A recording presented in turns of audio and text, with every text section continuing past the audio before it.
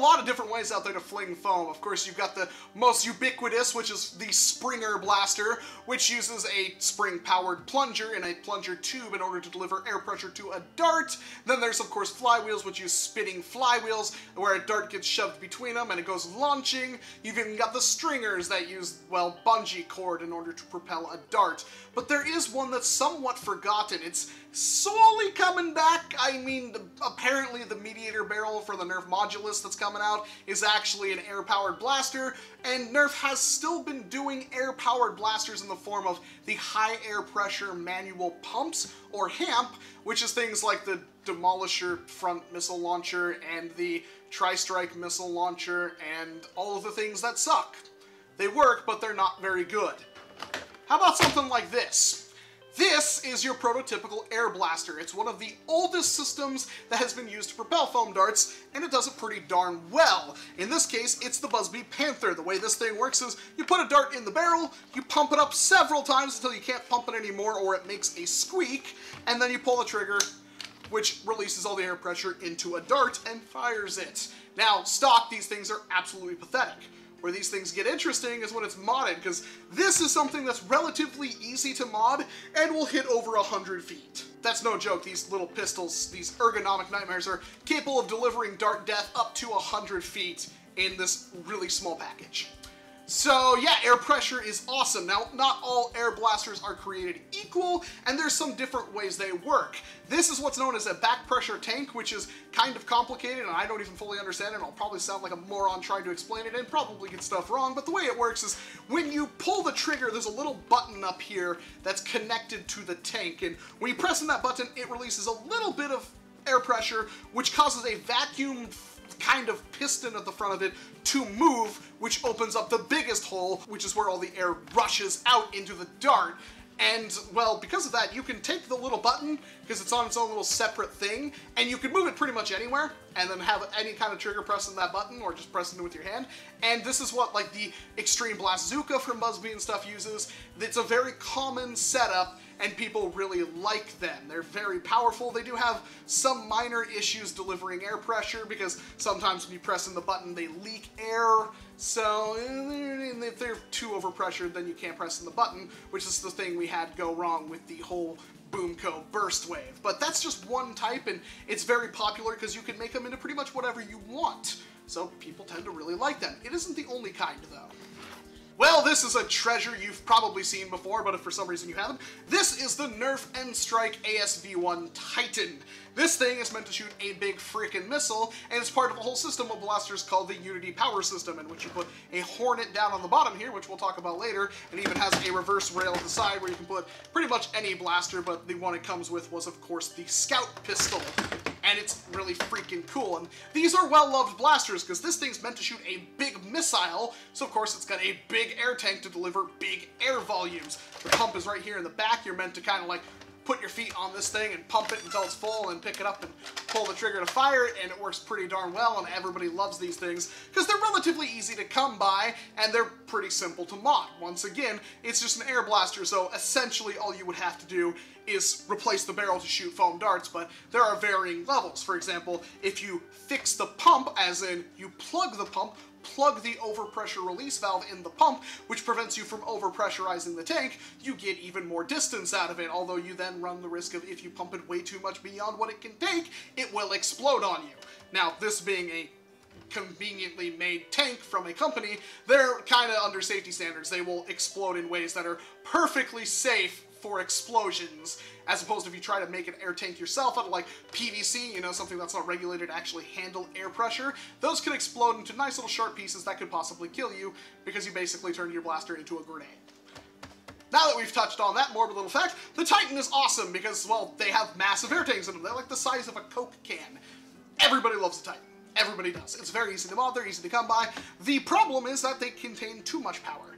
The Titan is capable of delivering darts upwards of 400-something FPS. So yeah, they're usually banned from shooting single darts, and we'll talk about the single versus other things in a moment, but the Titan is ubiquitous. People love it, people use it, and they're just super fun, and really there's not a whole lot of bad things to say about Titan. It's not the best, but it's really good and easy to come by, so people tend to use a lot of them. This uses a slightly different system though. It doesn't use a button like that's on the air tank like the last blaster. It actually has a pin coming out of the back of the tank, and when you pull the trigger, you're actually pulling that pin back, and at the front of that pin is like a little rubber washer, which when you pull that back will remove the washer that seals in the front of it, and all the air pressure will dump out the front. This is pretty good, except for if the pin gets bent or anything like that, it has a tendency to leak, and you can't really change where the firing mechanism is. You always have to have something connected to that pin to fire it, so they're less awesome than what they could possibly be, but they're still pretty darn good, and if you want to deliver darts, pretty much this is one of the best things. People don't like pumps. That's somewhat understandable. I get why people don't want to have actual, exercise when it comes to firing your blaster. They just want to have either a pump action springer that they can fire off rounds after rounds, or a flywheeler, which they just rev it up and pull the trigger and dump all the darts as fast as possible. But those will never reach the performance levels the Titan can. Not in their wildest dreams. This thing will hit way harder than those ever possibly will, and all you have to do is pump a couple of times in between that. But of course, if that's a big issue for you, air compressors are a thing. You can electronically set up a compressor in here that will fill up the tank automatically. Now, in the terms of a Titan, which uses a rigid air tank, there's not a whole lot in there to stop the compressor from just blowing the tank open. So that's something you have to be very careful about. Having some kind of pressure monitor or something on there would be very, very important. The Titan does have some kind of, it never freaking works, but has a power gauge right there. You want to set that up with like an actual pneumatic pressure gauge, so, oh, it's up to whatever PSI, shut it off, or figure out a way to have an electronical one that will automatically shut it off, which would probably be better. That's why I like the Bazooka so much, which has a similar style tank. However, it dumps air way faster than a Titan ever could, and it's in a much more compact, easy-to-use package. Bazookas are the best, Titans are pretty good. But that's not the only way you can shoot air-powered foam darts out of these kinds of things. This is something that's a little bit in between what we had first and then, of course, the Titan. I think it's still kind of a back pressure tank. I honestly don't know. It's really weird. This is the Hornet. I've already done videos on this entire thing, but basically, you pump it up like you would any other air blaster, you push this forward, push it back, and it's semi-auto. So you fill up all 6 barrels right there, and once you pump it up, every time you pull the trigger, it fires a dart, which is freaking cool. Or if you just want to fire all your darts at once, you just slam that button right there, and it launches a shotgun shot of darts. This is one of my favorite blasters. I really wish it was super strong and powerful. It's one of those that requires a lot more effort than you would possibly want to make it really powerful, almost a complete overhaul, which is why this thing kind of fell by the wayside. But man, if it's not comfy, cool looking, and has a really cool gimmick. The coolest thing about this is every single one of these barrels is its own air tank. So when you're pumping it, you're pumping up 6 barrels or 6 air tanks all at once, and that's awesome because then you can fire one of them, and you can fire one dart at maximum velocity, and there's no loss in pressure because all of them are their own individual air tanks, unlike other multi-firing blasters that do this where, as time goes on, the actual air source gets weak, and then you wind up having darts that basically do nothing because there's no air left, and then the blaster will cease to work. This doesn't have that problem. I love the Hornet. I wish there was something more you could do with it. And unfortunately, I haven't seen anything quite yet that made me go, okay, I need to work on a Hornet, because these things are just, they're just a nightmare inside. Have you ever seen the inside of a Hornet? It looks like something from freaking the sci-fi movie, a bad one with aliens that kill people. Well, here's something that's a little bit different. This is the Buzby Air Warriors Destiny. I don't think they're making this anymore, but it's only like a year old. You can probably still find them in some places. This was, I picked up from Walmart last summer, but the Destiny is pretty cool because unlike the other ones that we just looked at, it doesn't use a rigid air tank. It actually uses an air bladder, like a rubber bladder that fills with air as you pump it up with this massive pump right here. And, well, it shoots darts, and it shoots them in a pretty spectacular way that's a bit different than the last blasters, which were all meant on delivering air power from a whole tank into one dart. This, the air bladder system, will allow you to fire basically this entire clip, this 20-dart clip, off one full air tank, or air bladder in this case, which is awesome. And basically, as you fire it, it will feed the clip through until it's empty, or until you run out of air. It kind of works either way. And these are awesome. Now, the range is not exactly that good at all.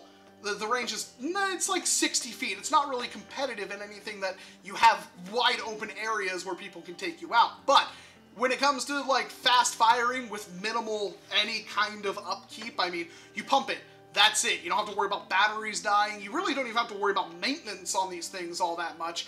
It's just an air-powered blaster. It works. That's what it's supposed to do.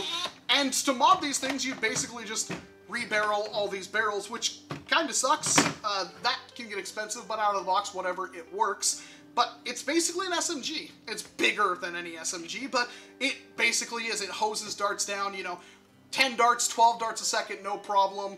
Effortless to work, and people love them. Magstrikes are still very popular, and if you want to be a complete master of everything, you can always hook these up to what's known as a high air pressure system, or an HPA, whatever that stands for, where you basically have your air tank on your back, like a big one, like what you'd use for scuba diving, or paintball, or anything like that, and then you basically just have endless firing power, and you can dial those in to have even more fire rate, and more power, because HPA stuff, generally with all the regulators and stuff you have to install in these things, you can dial them into pretty much anything. They'll do basically what the last blasters did and this blaster all in one. So it's a very flexible system. I'm not a huge fan of it, but I know a lot of people are. It kind of invalidates the point of modding something like this, but again, not a whole lot of people are going to dump the hundreds of dollars required to get into HPA, so what the heck ever. Destiny, Magstrike, things like the Rapid Fire 20 are all really cool blasters that are just a different way of flinging foam darts with air pressure. Instead of one dart really, really far, this is lots of darts really, really fast, and I happen to really enjoy that. There is one last type we should probably talk about. I don't even think I can get this entire thing in frame. No, I literally can't get this entire blaster in frame. Some of you may know what this is. If you don't, this is a hydro cannon. A Nerf Super Soaker hydro cannon. Yes, this is meant to shoot water. Why would I be talking about this now? Well, obviously, if it can shoot water, it uses some kind of air pressure, right? I mean, most of the time, Super Soakers do. And in this case, you've got this very long pump right here that you pump up until you can't pump it up anymore. You pull the trigger, and it releases air. And then, of course, that will be pressurized with the water you have in the reservoir, and it will spray water at a pretty reasonable distance. This is one of the last really good Super Soakers that Nerf made before they just went crazy and started making absolute garbage for several years. It's not that old, and they're not really terribly impossible to come by. You can still find them on eBay and stuff like that, but due to their size and their relatively expensive price when they first came out, they're not super common either. You can find them if you're looking for them on like eBay and stuff like that, but it took me years to find one at the thrift store. And I finally do have a couple of them, which is great, because obviously these things are... Well, the first time I learned anything about a hydro cannon was from Boba Lolo's Wrecked video, where he had a war with no bannings whatsoever. You could use whatever flung foam darts. And hydro cannons are... Well, they're probably not the most powerful, but it's the most powerful thing I could possibly think of. It uses an air bladder like the last blaster, but instead of using that to fire 20 or 30 darts, it uses it to fire basically one. Of course, when you pump these things up over time, you're basically just releasing a floodgate of water. The bladder will, you know, expand with air pressure and water, and will slowly constrict and shoot water out. And the way this thing works is once you use it with air pressure, it just instantly contracts because you broke the seal, and it will fire a dart. And these things are capable of hitting upwards of 650 FPS. That is lethal. Not literally lethal, but it is extremely powerful. Very, very powerful for a foam dart. In fact, in the video in question, which I'll have linked in the description below or in the card in the corner, it managed to pierce through a freaking, like, tarp setup 150 feet away with a glue dome stepping. This is not something you would ever be able to single and use in pretty much any other war. I know a lot of you are like, oh, drain blasters. Drain blasters are cool. They're basically Titans. This is not that. This is something completely different. They require a lot of pumps to get up to that pressure, and my gosh, do they reward you for it, because they are just the best.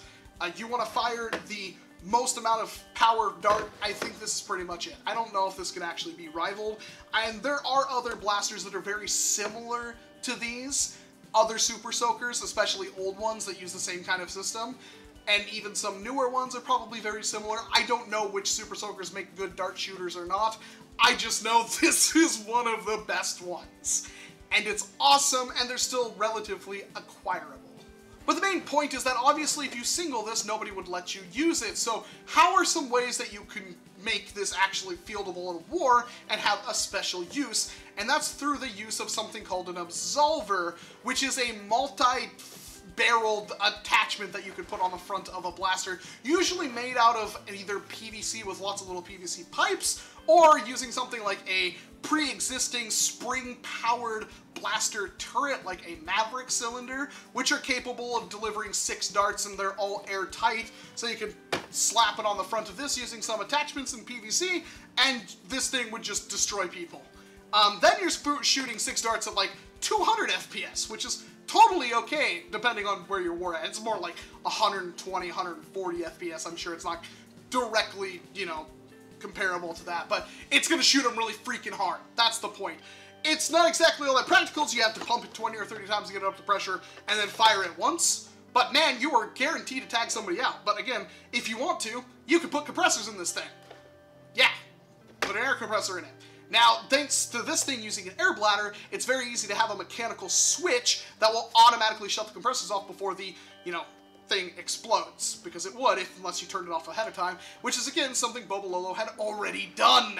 So these things are pretty much endgame for any kind of air blaster, unless you go again into HPA, which you could probably do similar things, but you're gonna get way less shots. The HPA is dialing your stuff back into where it's just good enough to shoot 1 dart as far as you need it to without, you know, wasting all of your air in a couple of shots. So yeah.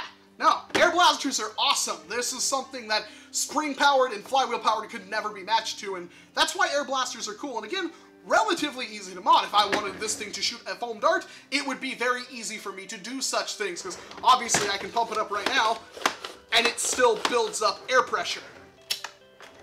So imagine having a dart on the end of that, and in a very, very long barrel, so it can build up a lot of speed and deal a lot of damage. Let me know what you think about air blasters down in the comment section below. Have I educated you enough? Are you now looking for air blasters? And of course, what are the best mods? So there are a lot of mods out there for air blasters, and there's a lot of blasters I didn't touch on. There are things that you should be looking for in thrift stores, like of course the Buzzbee variety in the Ultimate Missile Blast, the Big Blast, Panthers with white barrels. Black barreled ones are very common, and they don't shoot darts nearly as well. They have a variety of Air Max blasters, like the 6 and I believe the 10, that are also air-powered that can be turned up to very, very high velocities. You got things like the Air Tech series and stuff like that. There's a lot of blasters I didn't mention.